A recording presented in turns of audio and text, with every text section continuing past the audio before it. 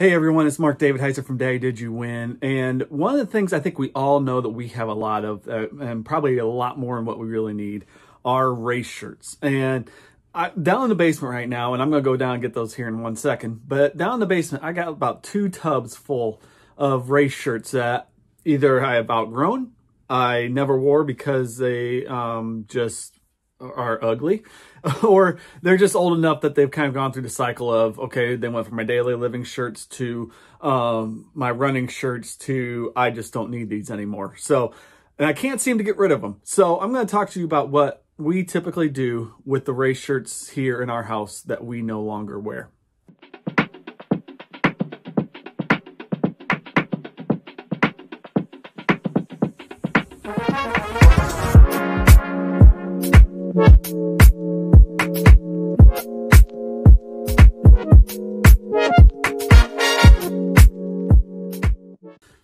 All right, so 2 bins of shirts that I have in the basement. I've got some of them right here. I mean, these are just shirts, like I said, race shirts that I don't wear. A lot of them are cotton, which is another reason why I don't wear them. I don't wear cotton t-shirts. And so a lot of them don't get used. So what we've done is we have gone from having all these t-shirts to t-shirt quilts. This is what we have decided to do with our t-shirts.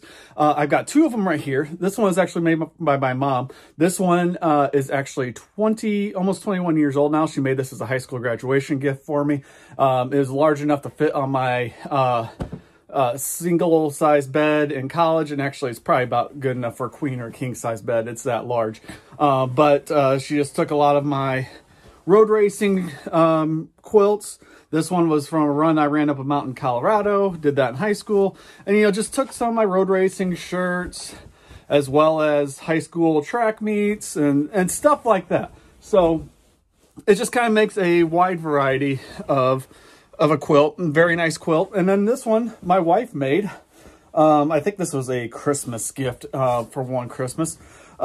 She made hers a little differently. It's got some fraying on it, and but still shows off the race shirts, the accomplishments very well in a very nice kind of artistic way.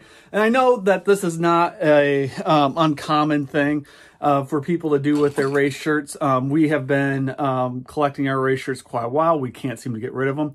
And so we are saving up to, not saving up, but saving our shirts up to make our next quilt. So what my wife does is she actually cuts these shirts into squares, so about this size.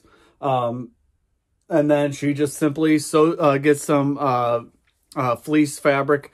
I believe that's what it is, at least, and just sews those to the back of the shirts and then sews them together. So, there is no great method to how you do these.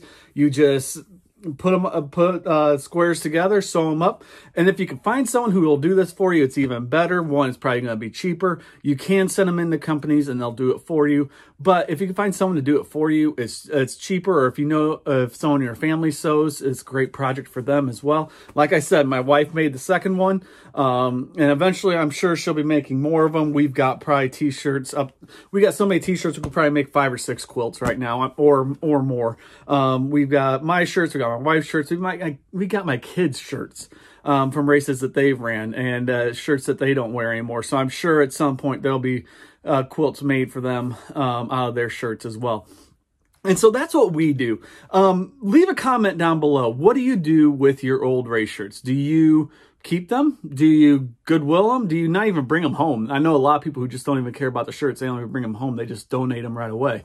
Let me know down in the comments below what you do with yours. And I'm looking for more creative answers, I guess, as to what can be done with all these race shirts that we don't wear anymore. So until next time, have a great day and enjoy your run.